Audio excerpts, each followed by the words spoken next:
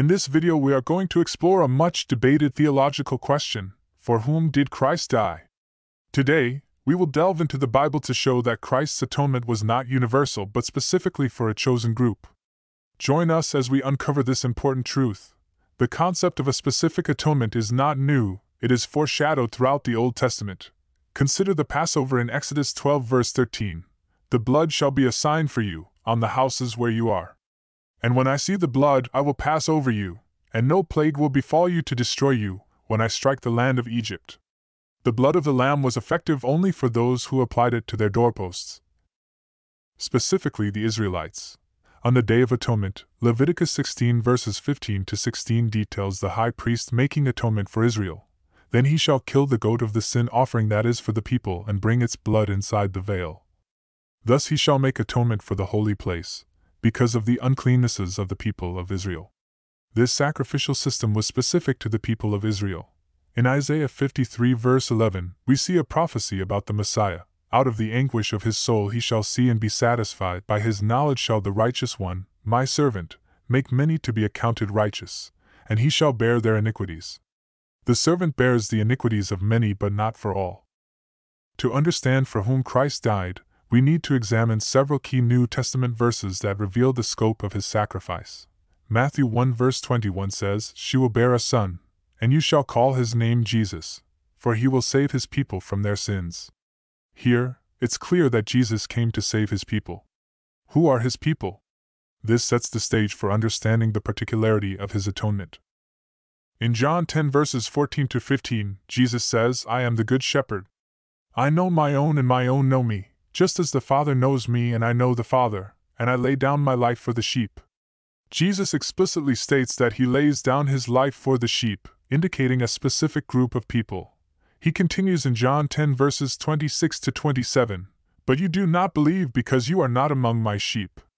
My sheep hear my voice, and I know them, and they follow me."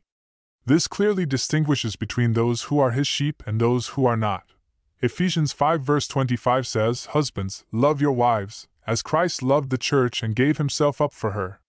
Paul highlights that Christ's sacrificial love is directed toward the church, his bride, not humanity at large.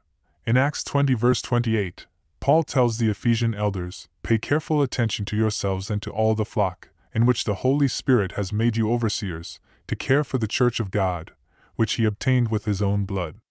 Again, the focus is on the church, those whom God has chosen and Christ has redeemed. Revelation 5 verse 9 provides a global yet specific scope. "And they sang a new song, saying, Worthy are you to take the scroll and to open its seals, for you were slain, and by your blood you ransomed people for God from every tribe and language and people and nation."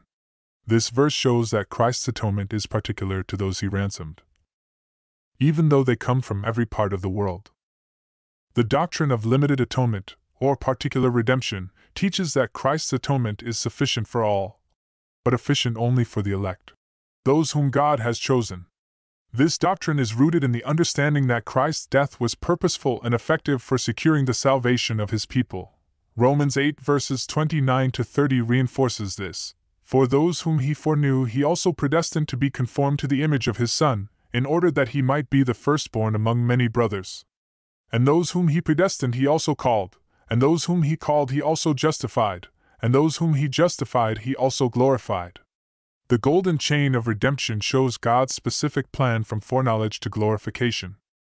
To conclude, the Bible clearly shows that Christ's atonement was not universal but intended for a specific group, his elect.